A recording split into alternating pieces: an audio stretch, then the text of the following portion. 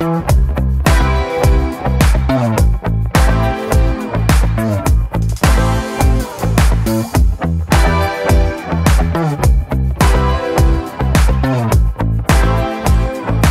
an awesome old song, classic rock song by The Who, just a brilliant British band, called Pinball Wizard.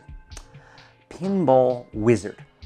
It's referred to a wizard because this deaf, dumb, and blind kid, as the song goes, he knows how to play he sure knows how to play pinball. And what I'm trying to get at is that there are people who are referred to as wizards or magicians, strictly based on their demonstration of skill. We certainly have heard basketball players be referred to as wizards on the court. And I don't think this is a misnomer. I don't think this is something that they shouldn't be doing, keeping the magic from the skill. It's just skill, blah, blah. I'm saying that certain kinds of skill that seems to, if most of us can do something like this, and these other people can do something like this at this other level, it seems like magic. And I think that's fair. I think that's cool. I think the word magic can mean a lot of different kinds of things. And so when I do some flourishes for people, you know, I don't think, traditionally people think, well, okay, that's skill and that's cool, or hey, don't do that, you're revealing you got sleights and it's not real magic. There's that issue too. But I also think there's a third thing that should be added in this conversation, this thinking, the psychology, ultimately the psychology of showing your skill and flourishes, is that past a certain point, being able to do some really messed up stuff is magical. It's not just a demonstration of skill, it's magic.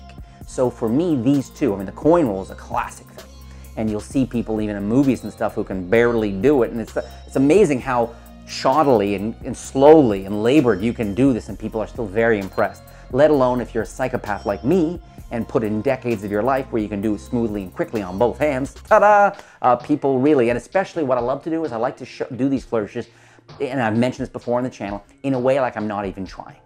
Now you can go too far with it where no one even notices it. Hey, how you doing here? But you know, it's like, well, what was that? You know. So, but on the other hand, to kind of go, you know, hey guys, how you doing tonight? Huh?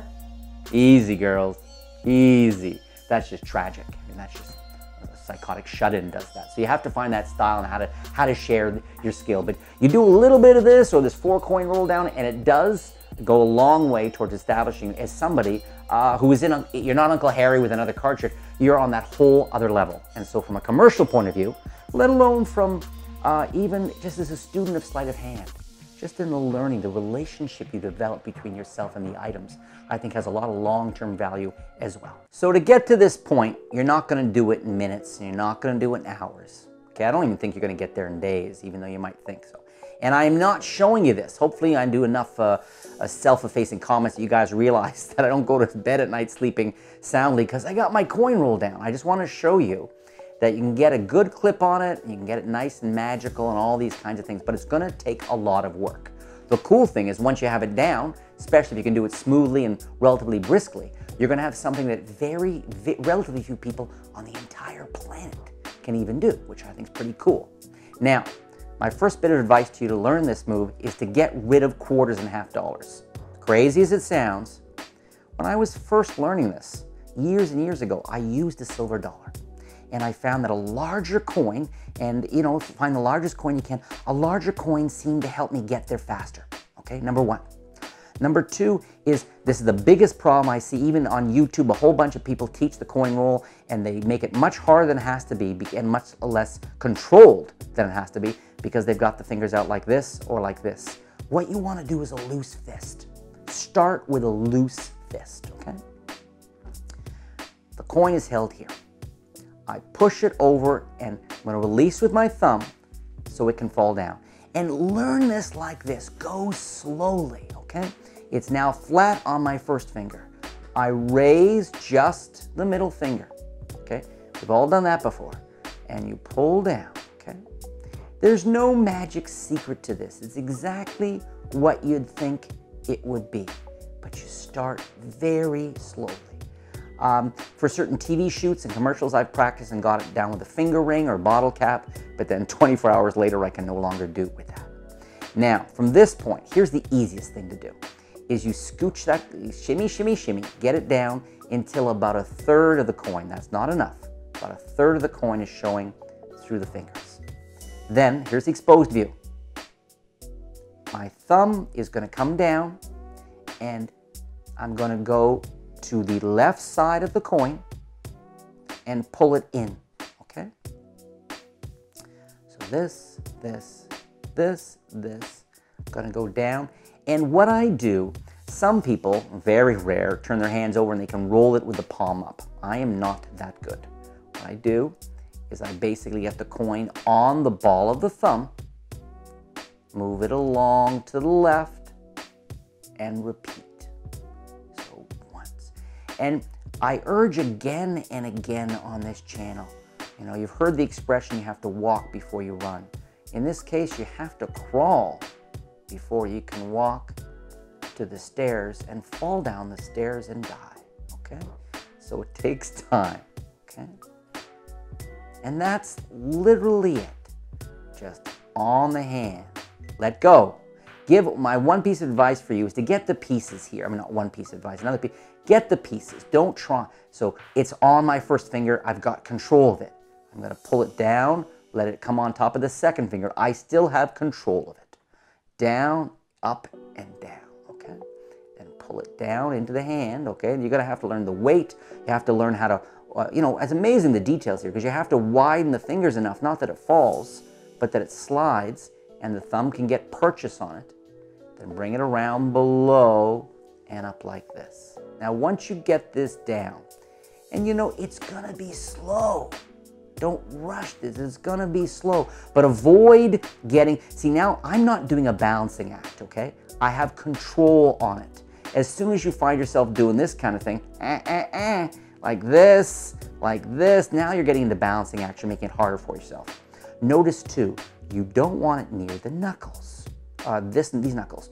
You want it closer to the, you want it as tight up against in here, because this is where you get control. It's as soon as you start to move it from here to trying to do it more now you're going to get into balancing act. It's going to get trickier, all right? Now, once you get this down, okay, you'll find, the nice thing is you'll gain the control with the bigger coin. Then when you move to smaller coins, I've done this with a quarter, with a dime, a penny. I did it once with a quark. And then once you get that down, joke for 4 people, and one of them is not me. Once you get it down, of course, then you can do stuff where you roll from one onto the other. This is an old style thing. I remember an old Houdini poster where he'd do all this crazy stuff by rolling it. And I've played with it before, and I'm sure I'm gonna mess it up here on camera, where you get 2 coins. What I do like is the symmetry of the double coin. Now, if you're gonna take 2 coins out of your pockets, do this, and then do a trick with 1 coin, I'd say it's a bit corny or something. Coiny. But if you're going to do a trick with 2 coins, 10 pennies or something like that, and you take these 2 coins out, and for just a second have them both going down your hands or cross your arms, but you start getting into a Vegas style. Anyway, that is the 1 coin coin roll or 2 coin coin roll. A beautiful move.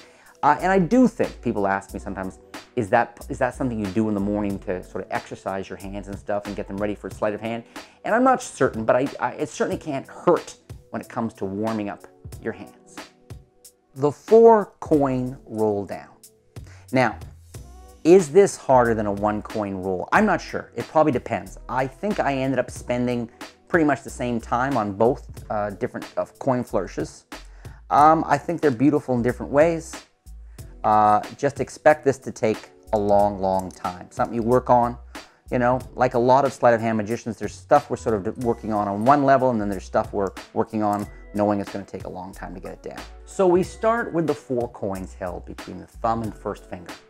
I want you to notice that they're not at the tips, okay? It's not at the very tip, nor is it way down.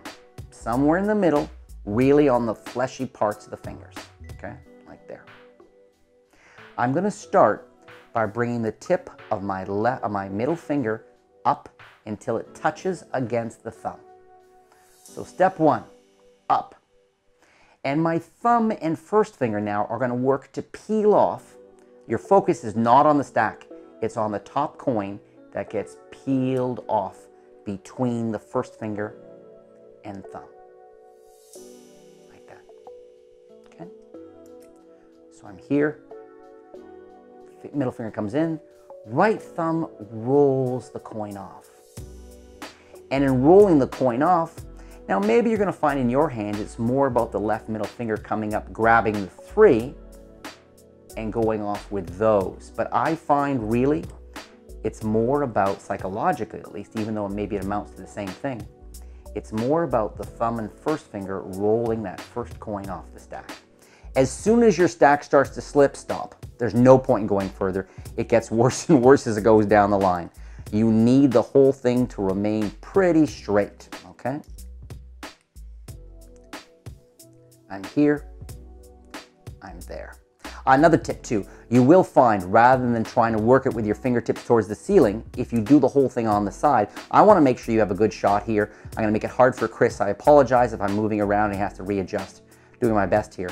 But you will find by keeping the coins perpendicular to the floor, you will have more control on the stack than if the whole stack is wanting to go parallel to the floor, okay?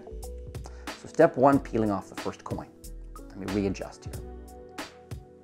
Step 2 is similar. You're going to bring, whereas before you brought this up, you're going to bring this coin finger over here, and you're going to roll off the bottom coin of the stack. The bottom, with the knuckle of the first finger, is going to roll the bottom coin off. That's 2. Okay? Then the pinky is going to come up. Let's see here. Over, you're going to, and there's this weird, now you're balancing these two. There's this weird moment where all the knuckles seem to line up, and you're just thinking, I don't want to cross the streams. So you're here like this. And you want to watch yourself because the fingernail is not going to get you purchased. It's the side of the pinky. You're here, and it's now going to roll the top coin off. Okay? Let's do a little more. Let's speed up a little bit. Here, there's 1, 2, 3, and 4. And for all you freaks out there who, like me, want to learn all this advanced crazy sleight of hand, of course, InsideDeception.com, my training site, got hundreds and hundreds and hundreds of videos, all involving, got a whole sleight of hand lounge. It's a lounge called the SOH Lounge. The only thing focusing on there are advanced level card and coin and other stuff sleights. Then there are a whole bunch of tricks, hundreds of tricks that involve all this next level sleight of hand as well. Check it out, InsideDeception.com. There's a really old Elton John song, musician, for those who have never heard of Elton John, called The Pinball Wizard. That's not the Elton John, it's the Guess Who. Jesus, why am I thinking anybody? It's the Who. Fuck, not the Guess Who. Thank goodness you're here, man. Holy Yikes.